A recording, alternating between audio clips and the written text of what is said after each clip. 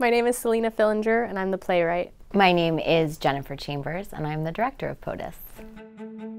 POTUS follows the 7 women closest to the President of the United States over a terrible day in the White House. So it opened on Broadway summer of 2022. The last season, it's been the 3rd most produced play of the season. It's had productions all over, at Berkeley Rep, Arena Stage, Steppenwolf, and now I'm really excited to be here.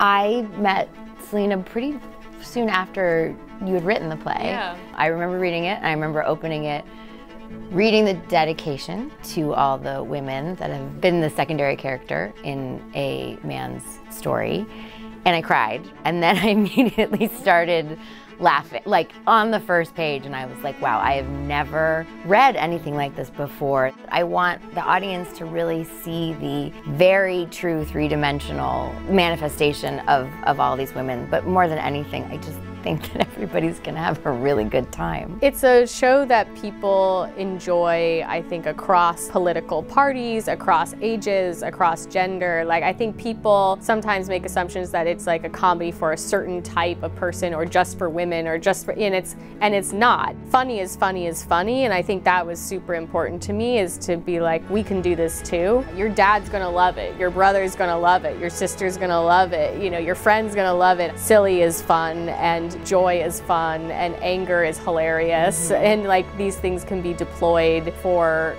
a real message, and they can still be funny. Please come see POTUS at Geffen Playhouse. Please come see POTUS, come laugh, come have a good time.